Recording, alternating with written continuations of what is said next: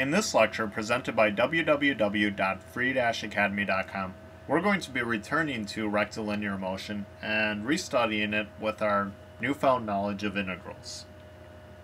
Now, I wrote down the derivative table that we had before. If you have the position of an object or a particle or a cat that's given by the function s of t, then the velocity is going to equal the derivative of the position over the change in time, which makes sense. Change in position over change in time is velocity. Derivative of velocity with respect to time is going to be the acceleration. Change in velocity over change in time is acceleration. Now we're going to expand our knowledge using integrals. Our velocity with respect to time is going to equal the integral of our acceleration with respect to time, which makes absolute perfect sense, seeing as the integral is the antiderivative. So let's integrate this. The integral of -10 dt is going to equal -10t plus c. Don't forget your integration constant. Now your position with respect to time is going to equal your integral of your velocity with respect to time,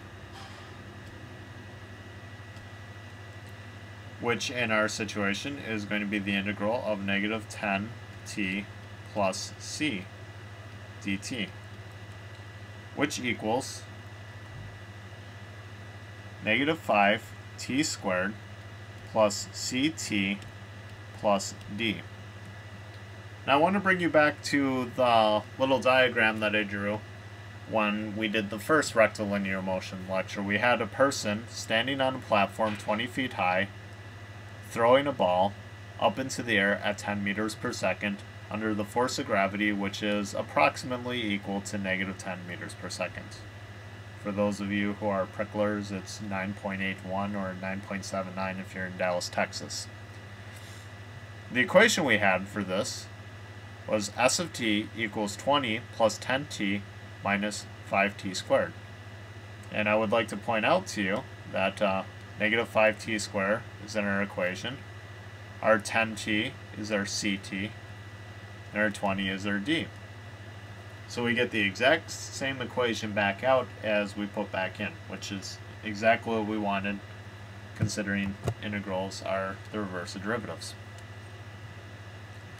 Now let's figure something else out. If you have a ball at x equals 0, and it's moving at the rate of 10 meters per second, how far is that ball going to be at time equals 17? Why not?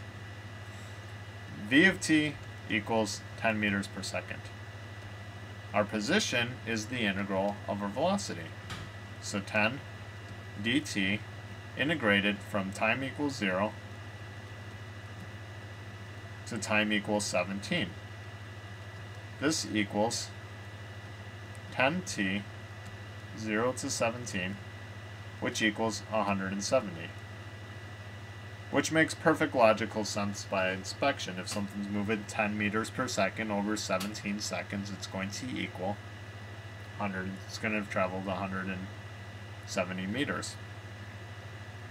But we can go a little bit further with this.